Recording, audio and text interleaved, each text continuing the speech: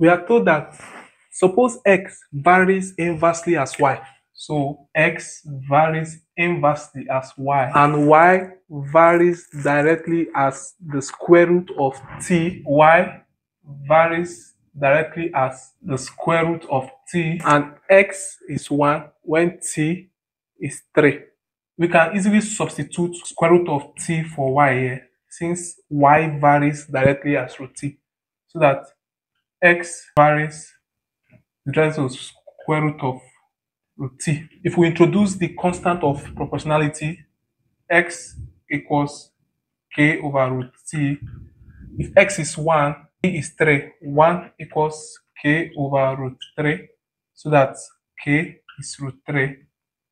We're asked to look for x when t is 1 over 3. So x is k is root 3, and t is root 1 over 3.